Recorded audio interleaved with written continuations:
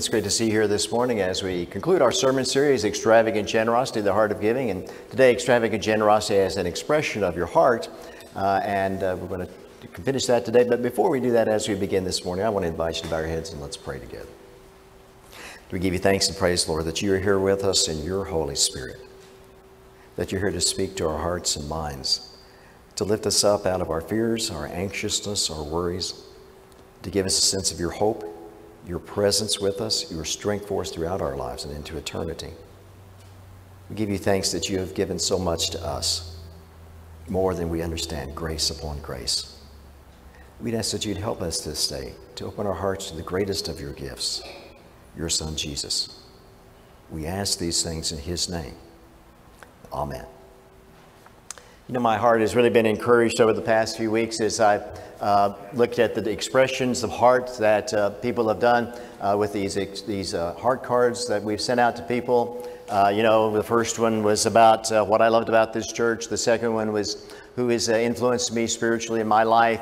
And the third one last week was about what are my hopes or visions for this church. And reading them has been just a great opportunity to just be lifted in spirit. And if you haven't read those, they're all scattered around the church here. I want to make sure and ask you to do that. I mean, you will be encouraged as you read those things. And I was wanting to share this morning a matter of my heart with you. Something that happened in my life this year. It's not exactly been the easiest of years around the Burkett household. I had a couple of eye surgeries, and my wife was diagnosed with cancer, and so she went through surgery for that, and we went through chemotherapy and what have you. And at one point in the spring, I decided I'd try and wanted to do something to encourage her as she was going through her chemo, to kind of lift up her spirits and to make her feel loved. And so what I decided to do was, I realized that she's a flower person. We got anybody in here that likes flowers? And a few people that like flowers. I know nothing about flowers. I mean, I see green and, yellow and brown and stuff. Okay, it's out there. Great.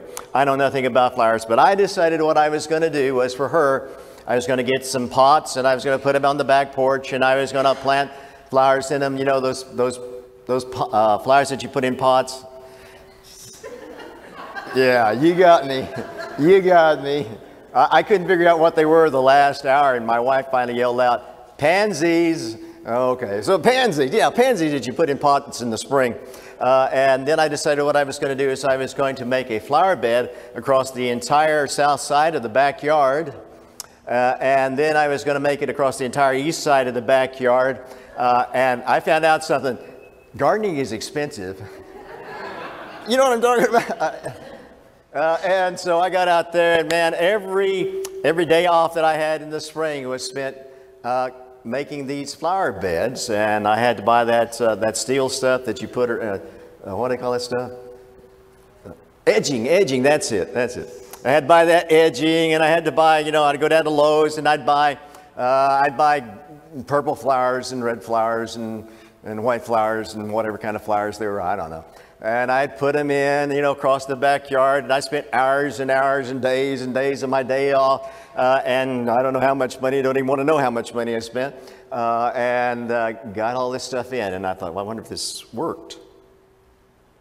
And so she would go over to the chemo infusion center over Integris Procure up on the Turnpike, and after she would get that, she would come home, and I had bought her one of those anti-grav loungers over at Sam's. You ever see one of those things? And I put it out on the back porch, and I put the flower pots around the lounger. And what she would do, she would come home and she would get a blanket because it was spring. And she would go out on the back porch, and she would sit on the back porch in that lounger between those flowers, and she would look at the flowers, whatever those things were that I planted out there on the south, and she would sleep out there all afternoon. And I thought, success. You ever had an experience like that?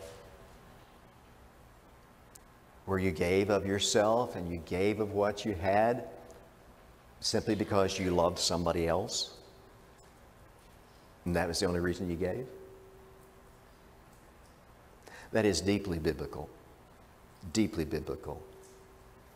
Did you hear that quote that from the Gospel of John that Max read a little bit ago? Very famous verse, John 3:16.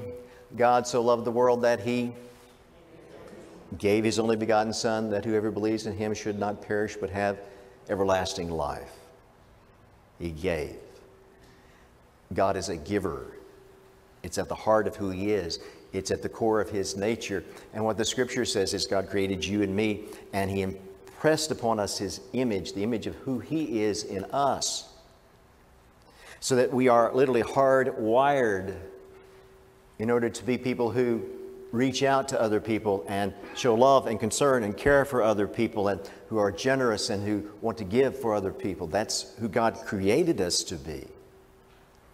Now, the problem is that sometimes we get captured by our anxiousness, and we get captured by our fear, and we get drilled into us by our culture that, you know, you can never have enough, you always need more, and that stuff gets in us, and it drives us away from God, and it drives us away from who we're created to be.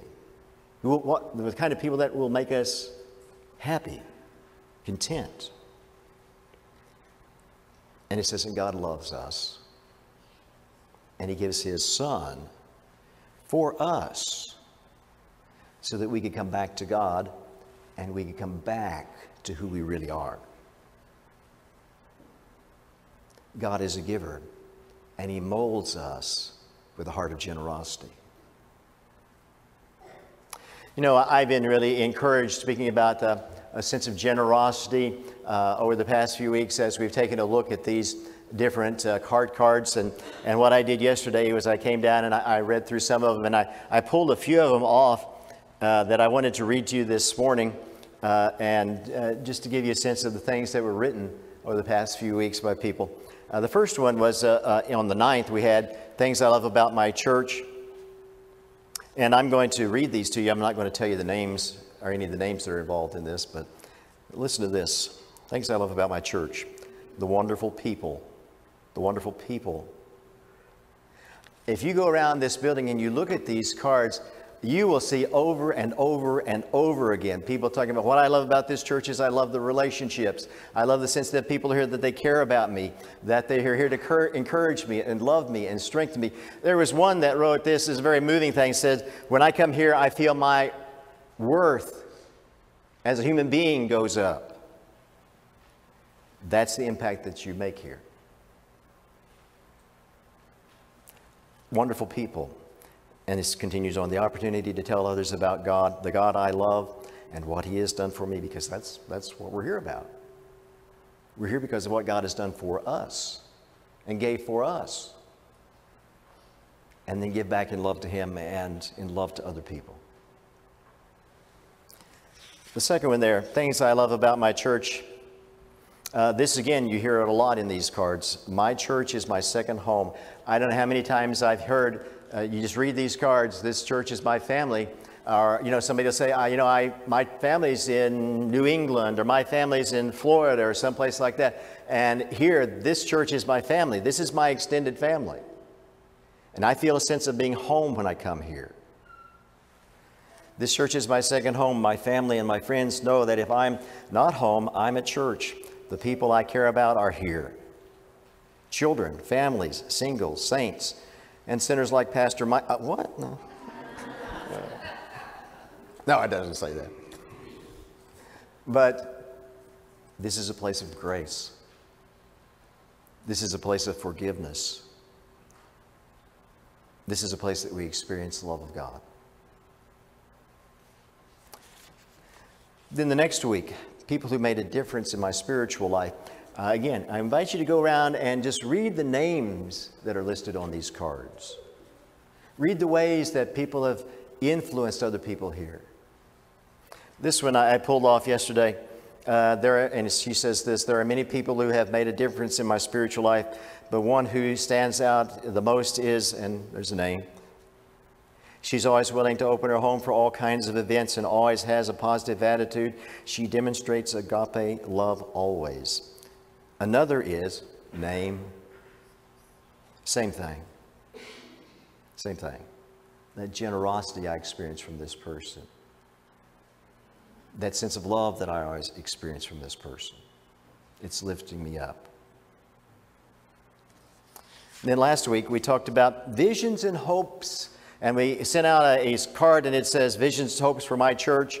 And this particular person, what he did was it says visions and hope for, and he scratched out the word my and he put over it our.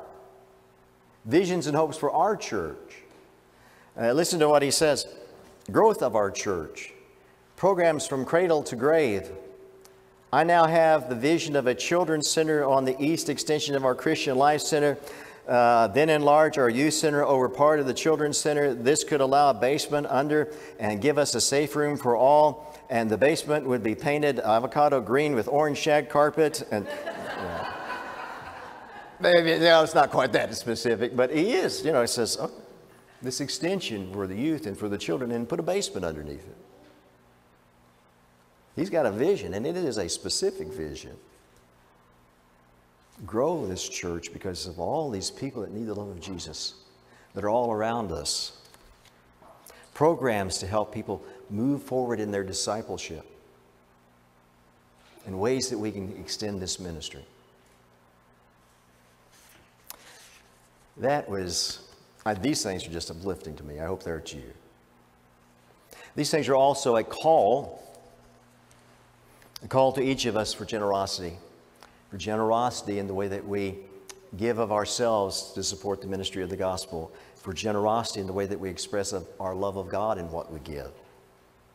You know, what I did a couple of weeks ago was I asked one of our church members, I said, would you be willing to sit down with me and let me videotape you so that you can tell me why you give? And she said, sure. So what I want to show you next is one of our church members, and she's going to tell you why it is that she gives these offerings. Would you play that?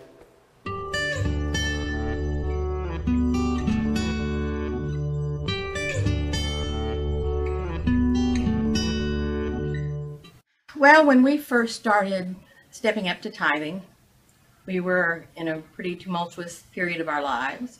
We had gone through job changes and layoffs, and we were going through parents who were aging, and then the death of parents, and so things had been going pretty rough.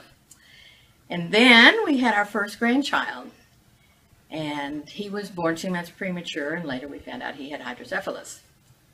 So he ended up being in and out of the hospital for years, first few years of his life, and something haunted me with something the doctor had said, and he'd said that of neurosurgeries, about 1 out of 5 end up in brain infections.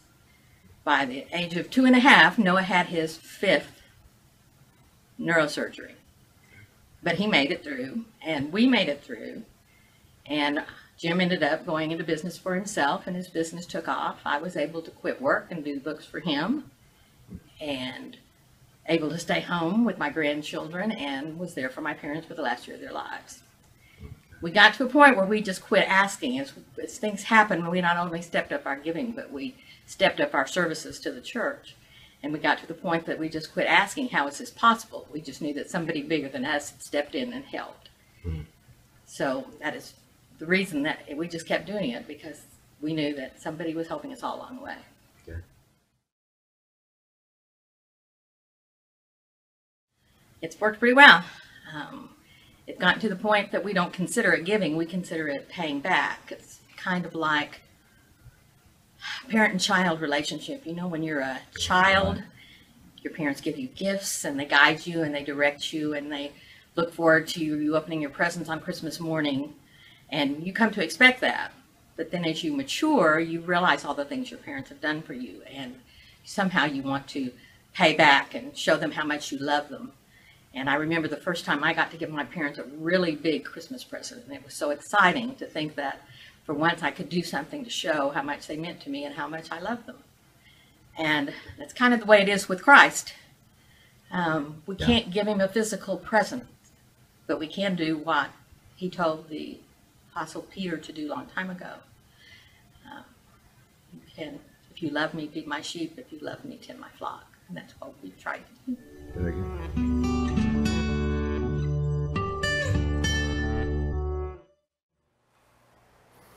I'm going to talk to you a moment about what my wife and I give. I use a guide, a spiritual guide. It's called a IRS 1040. Anybody ever read that spiritual guide? Anybody ever tried to read that spiritual guide? You know, what I do is that we look at our IRS 1040, our line 22. And on line 22, it's the total income for a particular year. And then we take the fair rental value of the parsonage. That is, in the United Methodist system, the church provides a home for the pastor, and that's part of the ministerial system and how ministers are sent out. And so we take the fair rental value of that. I got to figure that out for my Social Security tax because ministers' taxes are weird. And so what I do is I add that line 22 and the fair rental value of the parsonage and put that together as a sum. And then I take 10% of that, and that's what we give as our tithe. And that's the foundation that we give in cash to the church. And then we do other things beyond that. Sometimes we, you know, buy things or help things out in the ministry, but buying this or that, that's additional to that kind of base. And why do we do that? Well, you know, like I said, it's not been the easiest of years around our house, and you know, it hasn't been the easiest of our years financially around our house. But you know, when you have people that have serious illnesses, it kind of makes you rethink what you have, kind of wakes you up a little bit. And you know, I thought the scripture, what can I give for all that God has given me? What shall I give for all that God has given me? For my wife, for my son, for the privilege of being in the ministry, for the privilege of pastoring this church. It is a privilege to pastor this church. What can I give for all that God has given to me? And I just think that 10% is a modest thing to give. You know, I was reading this week, my friend Robert Stacey, this Extravagant Generosity devotional book. And at one point he was talking about the story about where Jesus is in the temple and he sees this poor widow coming in with 2 coins, and she puts the 2 coins into the treasury in order to support the ministry of God through the temple. And he comments about the significance of that and how much she has really given. And then Robert, as he's writing that, at one point he asked this, he says, name a person who you admire and respect because of all that they hoard for themselves. Doesn't happen that way, does it? We admire and respect people who have a largeness of heart about themselves, who are generous in blessing other people. And then he says simply this, that's how we become like God, because that's who God is and who He's made us to be. Now it's our opportunity, our time to make a commitment of generosity and grow in our generosity this morning.